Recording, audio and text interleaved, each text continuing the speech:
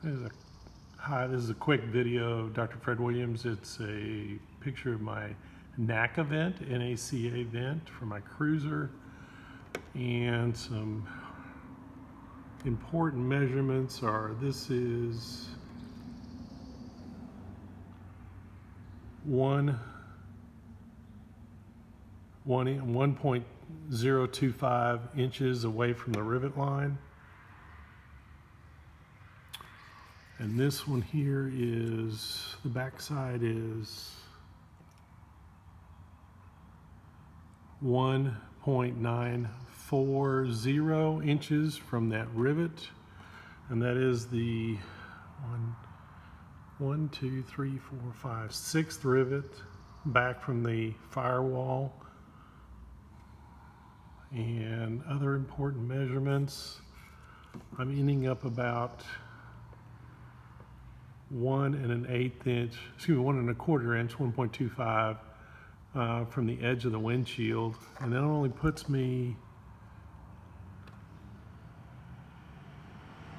about 3/8 of an inch, about 3/8 of an inch off of the bottom of the seal when the seal goes in. Very tight placement, but it works. I'm going to go around here and go to the inside.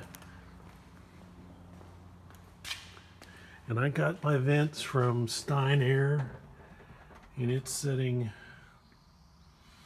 on the left side in the space between my Dyna and Skyview and the edge right here. And on the other side, I'm just off the side of the glove box, just in the open area between there. There's plenty of room on the right side.